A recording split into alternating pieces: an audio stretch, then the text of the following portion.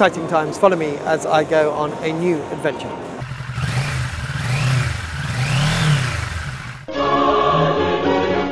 Hi, welcome to the channel. My name is Rev'd and this is Rev'd Up. So I'm a vicar in the Church of England, but I also have a passion for riding motorcycles.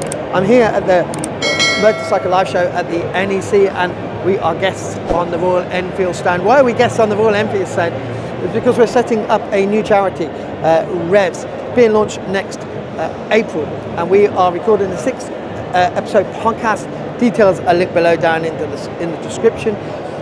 To help launch that, to speak about our passion for motorcycles, to speak about the launch of the charity. Well, apart from other things, we've got some really great interviews coming up, and the charity is basically helping young people and other fellow motorcyclists who have perhaps had a tough time, perhaps suffering with mental health, and engage with them to help them practically, but also, as always, being Christians, to speak about the good news of Jesus Christ with them.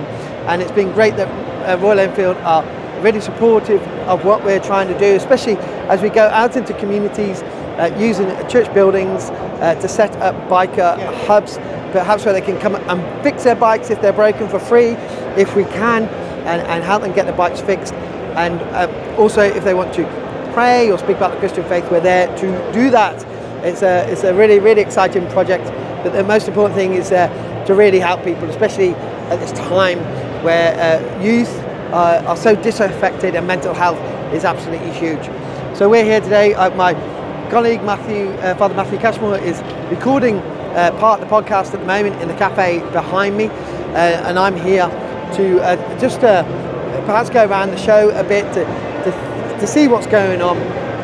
Really excited. It's the first time that I've been to the motorcycle show. I can't believe that I haven't been before, but it's just one of those things. So we'll go around a bit, we'll see what's going on, and we'll get a bit more into what we're doing with Royal Enfield, some of their bikes. Look at this is quite cool behind me, and see perhaps who we meet. It's very cool. I got a press pass, so we're going to stay here after the show's closed, and we're going to get access to some areas that we wouldn't be able to normally. So there's continue to watch. So I don't know what we're going to do, but it's going to be exciting. So Matthew's just behind me interviewing at the moment. What they're doing is, for the podcast, they're asking what people's favourite bike is, or why they came to the motorcycle show, what they're getting out of it. Many people come for different reasons.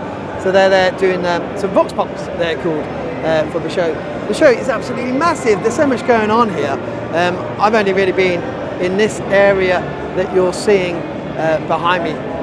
There's huge other areas which we're going to go see. I own a Kawasaki, so I want to go over and see Kawasaki and see what they're offering this year. So at the motorcycle show, you've got brands who bring in their new bikes, and people can come and like with Royal Enfield, they're all on stands, and you can come and sit on them and see what it feels like. There's a guy just behind me here going on the Himalayan, seeing what it feels like. It's a great opportunity to get on bikes that you normally wouldn't be able to. So here's the cafe that we're being based out of just here. It was great. It was free coffee, but there's helmets, there's motorbikes, there's gear, there's insurance, there's even one stand. I think that if you break your bones, they got the metal to go in there. So it's got everything.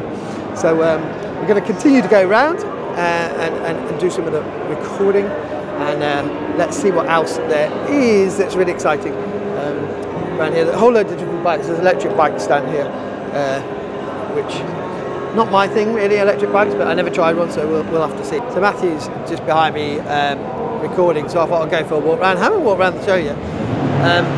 It's interesting, I haven't done a vlog for such a long time. I used to do it on my other channel, vlogging, and so I want a big vlog back, and this is a great opportunity, but I haven't actually walked around the show, so I'm just going to walk around having a look what's here. They've got massive stands. You've got gas and KTM down there, BSA, big Ducati stand,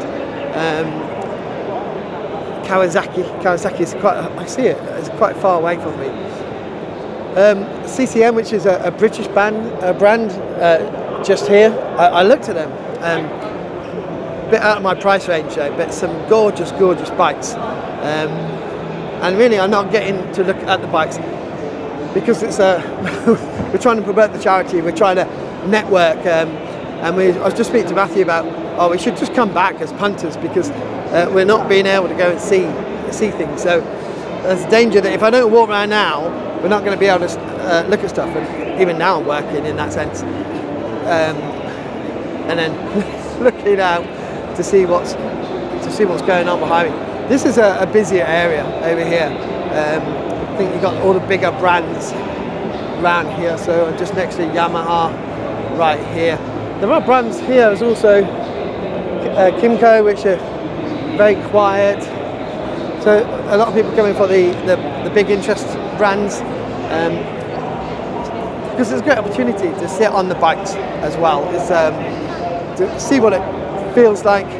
You know, a lot of people will do, as we all do, a lot of research, looking at the bikes, seeing what new bikes coming in, looking at the specs. You know, I'm not really a specs person. For me, it's about the experience, the riding, and so for me, that's what I look for. I prefer the adventure bike type. Matthew does as well. Alex, our third partner in the charity, he's more of a hipster, and so he's got a Triumph Bonneville. Is that what he's got? And so you know, he loves those. So here's a Triumph stand right here as I walk past. Really big stand actually, huge stand. Norton, another great British bike brand over here. And just I'm walking down to Kawasaki, to be honest, because my first bike was a Kawasaki KMX 125 Scrambler. So that's the bike that I first have. So you always have that love of your first bike, don't you? And you remember it so well. So come down. Kawasaki's all green now. It's just all green. It's all green here. And now obviously I've got a Kawasaki Versys 650, which I'll have a look. I'll turn off this and have a look, see what they got on offer around here. But I do want to go see Triumph, and I love to go see Norton as well. So I'm here now, down at. Oh, camera lost me. I'm here now down at the stand. So I'm going to have a quick look, and I'll see you in a minute. So I think I'm the world's first motorbike blogger because I just I should be getting B-roll, but actually it's just me speaking into the camera. What's interesting is the big brands will always get lots of people here, and they're really busy, and the smaller brands, or the brands that they get a few people, so people will go in and sit on them and test them, but they're not as busy. But Triumph and Norton is very busy. Kawasaki was very busy. You've got Ducati here, look, just over my shoulder. It is very busy. Then you got some of the smaller brands, and you can go up and spend as much time there as you want, and as much time sitting on the bikes as you want, because they're not as busy. It is. Well, I suppose that's what the nature is, isn't it? And what's interesting with bikes as well, really, isn't it, is the brand loyalty. People say, "What's your favourite band? What's your favourite bike?" And there's always that there as well. You want crossover, of course, but it's sorry, I'm just going around, distracted by other bikes. Like I said, I'm not big on the bikes, the technology, all this. For me, it's about the experience of finding bikes that are just lovely to ride, and it's just going off and being free with that experience, and just getting out. That's where I sit in the biker world. You know, people know the talk of different the nuts and bolts, what the torque is, the engine displacement, and all those things. That's not where I'm at.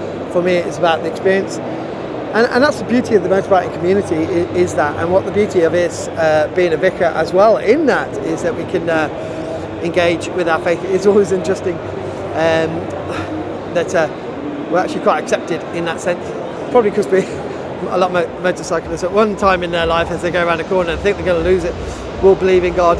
And so one of the things that we want to do in our charity is to go and do a blessing of bikes, and to really engage with people that way, outside of helping people who have fallen out of the system, and engage with them and speak about faith, but actually going out and blessing bikes.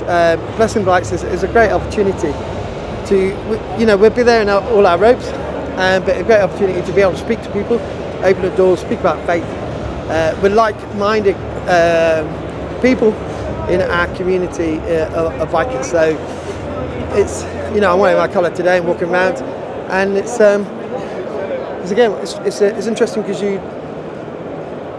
it's a different atmosphere. It's you don't get looks in some places where you go like this. If you are walking around my collar, they're like, "Why are you here?" But here it's not. So, and this is why we're launching this, because we are accepted as bikers in this community. There are lots of Christian bike charities and organisations out there, which is absolutely great. So I'm going to go off now and try find my brother Matthew, see what he's getting up to, and see what interesting things we can get to see. So, just to say, this is a press day today, so a lot of press here. It's a lot quiet, it's the first day, so come the weekend this place will be heaving, so it's quite nice to be able to go around. Like I said, those smaller bikes companies will have a lot of people there, let alone the bigger bike companies. So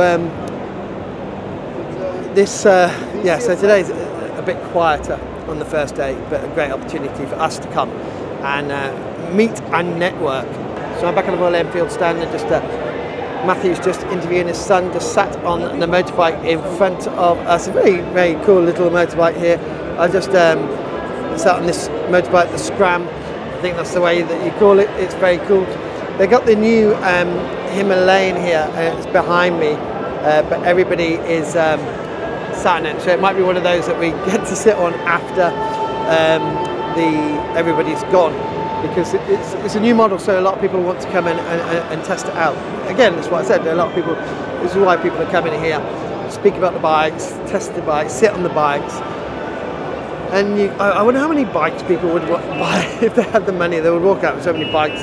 So easy to walk out with so many bikes. So Matthew's carrying on with his interview there, and just gonna show you just what it's like. Let's take this face tracking off. When camera went the wrong way. When you get a new bike and people are coming to see that bike, there's a lot of interest in it. But then if you look behind me on this one, there's hardly anybody on these bikes, not because they're electric, but because people are coming to see particularly the ones that they want.